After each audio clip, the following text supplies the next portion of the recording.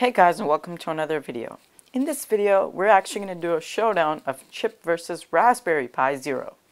Raspberry Pi Zero is the hyped $5 computer from the Raspberry Pi Foundation, and Chip is a $9 computer made by a company called NextThinkCo. Chip was funded on Kickstarter, and both of them have almost come out in the same time. In this video, we're actually going to go over what are the pros and cons of each board, see what features each one has to offer, and overall compare them and see which one is best. And so for this showdown, this is the points table we're going to use. We're going to compare each board on its price, GPIO, ports, speed, functionality, forum/support, and then see the overall tally. And so to buy Chip, we want to go to getchip.com. That's their official website for NextThinkCo. So let's click on Chip.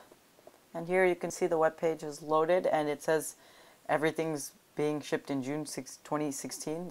I only have it because I'm a Kickstarter. Oh, there we go. We added it in our cart. And you can see subtotal so far is $9.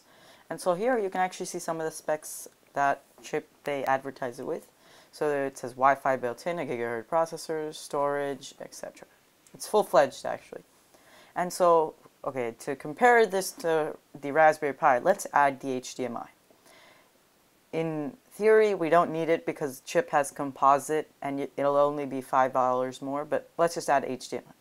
And you can see the HDMI plus Chip subtotal is $24. And so that is sort of expensive, but if you don't get the HDMI, Chip on itself is just $9. And so on the Pi Zero, on the other hand, when we're trying to buy a Raspberry Pi Zero, the first instinct is Amazon. So I went on Amazon and tried to get one. And you can see there's no Pi Zeros available. That's because the Pi Zero is still in limited production and is selling for lots of money on eBay, or you can go to a local store like Micro Center in my case. And here it just shows some default store. I don't know why. But so let's just search for a Raspberry Pi Zero. And let's hit enter. And you can see there it is, Raspberry Pi Zero development board. And you can see find online, buy in store, sold out. So it's very hard to get, and I'm pretty sure not any other stores. But let's also add a storage card. And so after searching on Micro Center's website, I found the Samsung 16 gig micro SD card. This one's actually the most recommended one for the Raspberry Pi to my knowledge, and I use it on all my Raspberry Pis. So you can see it's $9. So 9 plus 5 is $14, but Chip is only $9 and comes with storage. If you need the HDMI, Chip is going to be more expensive, but for maker projects, most people are just going to use the Chip's GPIO or the Raspberry Pi's GPIO. So in the case that we're using it, just the board, we're looking at a Raspberry Pi costing around $14 plus Wi-Fi and any other dongles you need, but Chip has Bluetooth and Wi-Fi built in. So in the long run, Chip is a more cheaper option.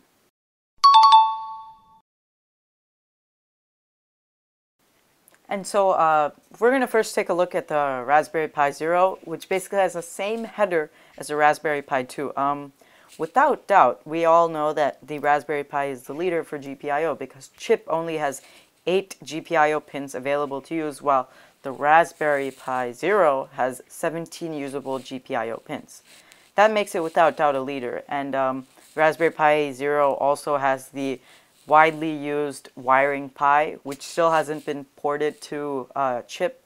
And overall, the Raspberry Pi is a lot better experience if you need many GPIO to use. But we will still look at Chip's GPIO as it does have some GPIO and some advantages. Okay, so this is the Chip's GPIO pinout, and so it has two headers, U13 and U14. Each are 20-pin headers, so Chip has 2 by 20 headers. So Chip, when you look at it, looks to have a total of 80 GPIO pins, but in reality, the only pins you're able to use are the ones on the right side, which are labeled XIO P0 and all the way labeled through P7. So they're pins 13 through 20 on the U14 header. And you can see there's a lot of grounds, 5 volt, 3.3 volts. It does have SDA, SCK, so it does have I2C. It has serial connections built in. In that case, it is very useful. It has also LCD headers. I don't know how you'd use those, but you could use those if you wish. But in reality, chip only has 8 GPIO for sensors, etc. if you're not looking at the I2C bus.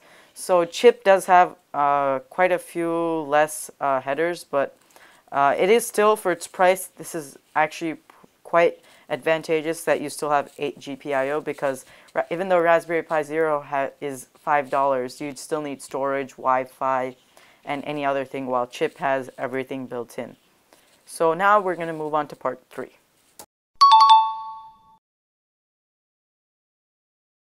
And so now let's take a closer look at both of them. On the right we have the Pi, and on the left we have the chip.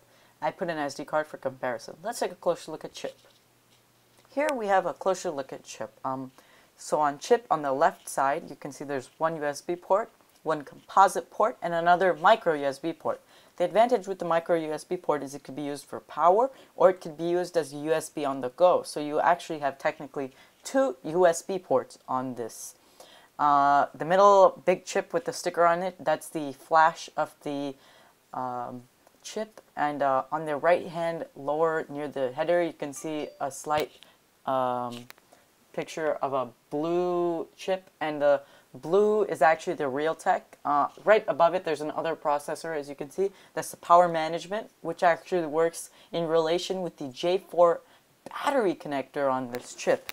So the J4 battery connector can be used to connect a battery and use it externally, and it can also charge it with the micro USB. Very nice. On the back we have the processor, the all-winner R8 CPU, 1 GHz, as we saw on the website, and right next to it is the, I believe, the RAM by Samsung. And so now we're looking at the Raspberry Pi Zero. On the top we have the 2x20 GPIO header area.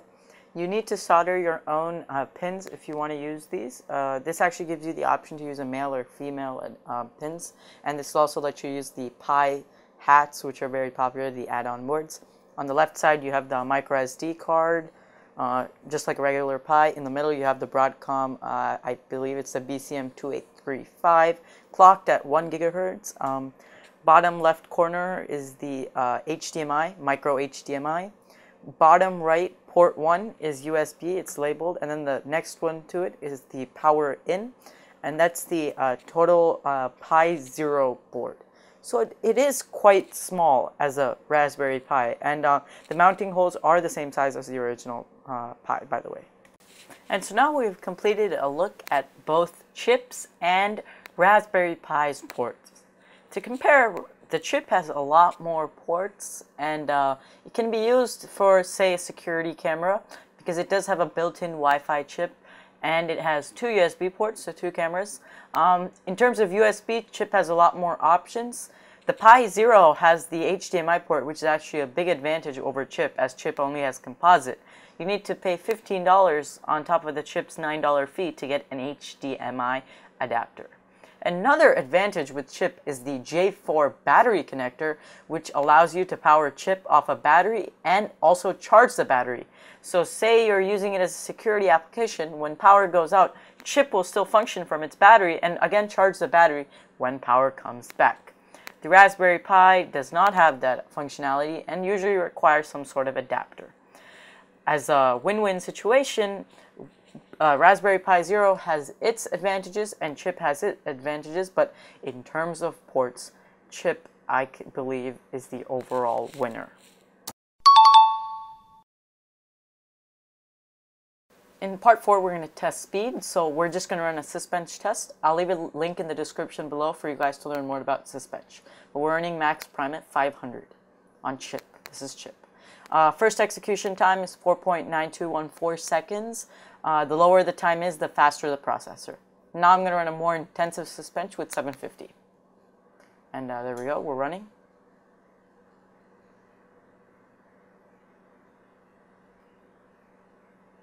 And there we go, we're done. The more intensive suspension took 8.417 seconds flat. Okay, so that's the chip suspension. Now we're going to move to the Pi suspension. So now we're at the Raspberry Pi. Let's run the same suspension, 500 and 750. And there we go, we got 5.6307 seconds for suspension at 500. Let's run it at 750. Okay, 750, there we go. Let's run. Oh, there we go. Pi does seem to be almost a half a second slow, quarter of a second slower than chip. Okay, there we go, we're done. Chip did it in 8.41 seconds, and RPiZero has done it in 9.7041, so that's almost a second and a half slower than the chip. So RPiZero is somewhat slower than the chip. And so now we have a boot test of chip. Let's see how long it takes to boot chip. So I'll power it on and click the start at the same time, and there we go. We have a chip going through the boot up sequence. It's just started the kernel, and chip, in my observation, is sort of slower. Okay, there we go. Debian Jessie is now booting, and I think a few more seconds. And so you can see it has Bluetooth, Wi-Fi, everything boots up, and there we go. We have a login. You can see first chip login. I'll just wait for it to hit enter again and give me a proper login space. This is through serial, by the way. A serial connection. 44. This is actually a lot longer. Just give it a few more seconds. There we go. Chip took 53.5 seconds to boot. And so now I'm going to try to boot Raspberry Pi Zero at the same time, just like I did with chip. So let me plug in power and click the stopwatch at the same time. Go. Yeah, there we go. I plugged them in at the same time. There we go. There we go. It's detected the SD and it's trying to go through.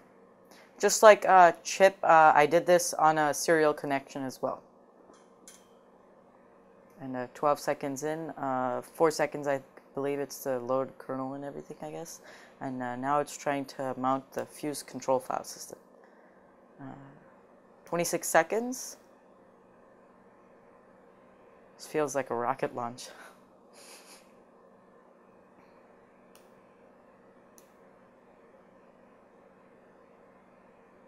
$40 seconds, still waiting for Pi. 56 seconds is chip, so let's see if we can beat 56. And Pi is faster with 51.1 seconds. That's actually pretty good. And so this is the overall comparison. Boot time, Raspberry Pi, obvious winner just by 2 seconds. Sysbench and 500 and 750 were actually the true tests for the processor. The Sysbench chip did it in 4.92 seconds. RPiZero did it in 5.63. I think the boot time was slower on chip because it was loading stock Debian Jessie, while Raspberry Pi Zero was actually running Raspbian Jessie. So it's sort of optimized for the Pi, but I think overall it's safe to say that chip is the winner in terms of performance.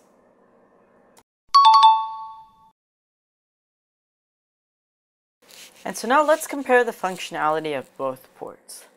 To sum it up, the Pi does its stuff and the chip does its stuff. But to go more in depth, the Raspberry Pi is actually, its HDMI output makes it actually very functional as a video display, some sort of video monitor that can show statistics. It's very low power consumption. So that it would be very functional in that way, but you need Wi-Fi, you need a lot of stuff. But price per project would actually increase with RPiZero. Even though the main board is cheaper, a lot of your stuff become expensive. Like the on-the-go cables that are good quality are quite expensive. Also, the micro HDMI, not common.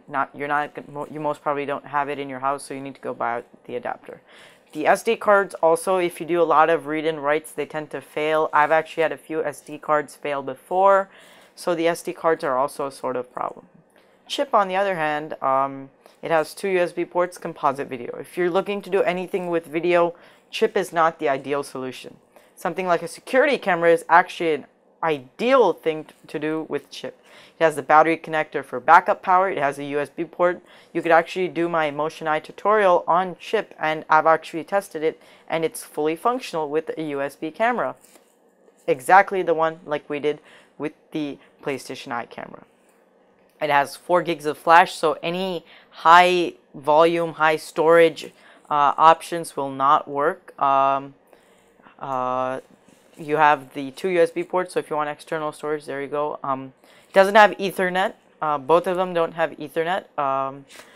Wi-Fi, chip actually has had better Wi-Fi performance than my Raspberry Pi. I think it's because it's the built-in card for chip, and as well as it's a Realtek card, and I tested some cheap Rilink adapters with my Raspberry Pi, but I'm not sure on that. In terms of GPIO projects, hands down, Raspberry Pi wins right there. If you're looking to do some sort of GPIO project, Raspberry Pi wins there. Just add a Wi-Fi dongle, storage, and add the sensors you need. There we go. But if you're looking like a simple sensor, actually right now one of my other chips is working as a flood detector near my sump pump. So it's just one sensor with using a water sensor, and that's connected to a GPIO pin. I'll most probably make a tutorial on that soon. I think in terms of functionality, chip offers a more wide range. You could do more, but RPiZero seems to be limited by its ports, so chip actually does seem to have more functionality, considering it can also run Android because it's an ARM v7 versus Raspberry Pi Zero's ARM v6L architecture. Overall, to sum it up, chip does offer more options, but the Raspberry Pi, even though it has fewer options, it's a lot better at the fewer options it gives. Chip is just allows you to try a wide range of projects so far.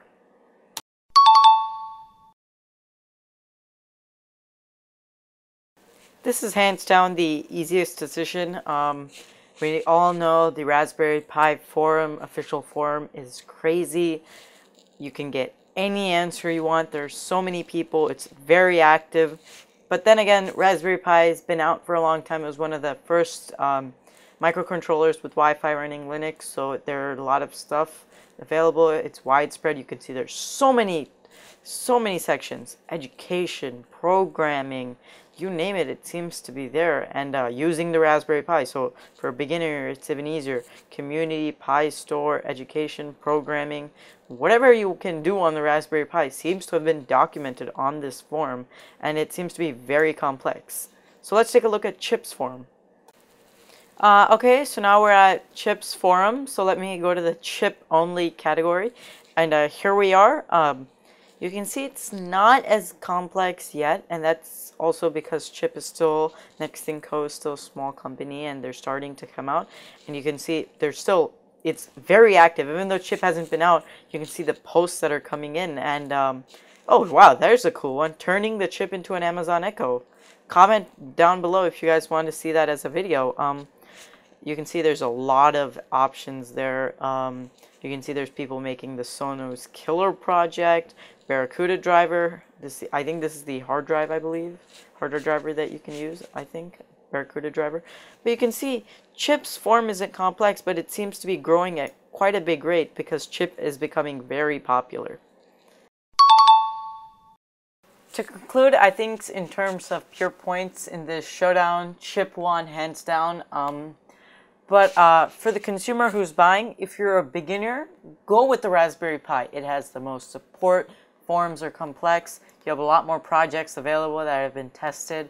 You know it works. GPIO, they're more available.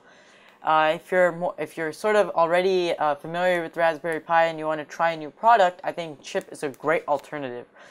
In a few more years, just like the Raspberry Pi is aged, I think Chip will also become a very advanced product. It'll become a family of products, and I think at that time we'll see Chip and Raspberry Pi being both very similar and very cool, and I can't wait to see that. Thanks for watching, guys.